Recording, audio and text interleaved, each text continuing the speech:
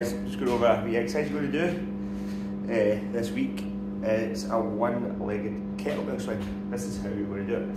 So, new guys, don't worry, you're not going to be doing this. You're just going to be doing a one-legged stiff leg movement like this. So you'll be holding onto the barrier, or the wall, sorry, and you're just going to perform this movement here. And what we're trying to do with this is just hip hinge over and really target this one hamstring, or this one leg, sorry, just at the front. Okay, so that's the movement there. Okay, but for those that are comfortable with these sort of movements and hip hinges, you're going to try a one-legged kettlebell swing. So you're going to pick it up. You want to get a bit of momentum to start this.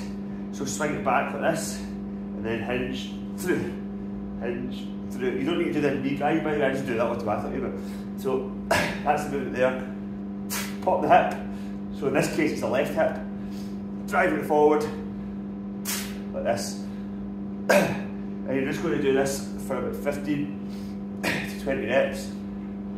I really like this exercise. I don't do it enough. Obviously it really isolates and targets the hamstring, but I also find when you're holding onto the wall, you're really able to fully extend through the hip really effectively, in some ways more effectively than a double kettlebell swing. And you'll actually feel you may feel your hip flexor muscles here getting like a sort of stretch, a sort of stretch at the top of the movement because you haven't extended. So just make sure that you're finishing there.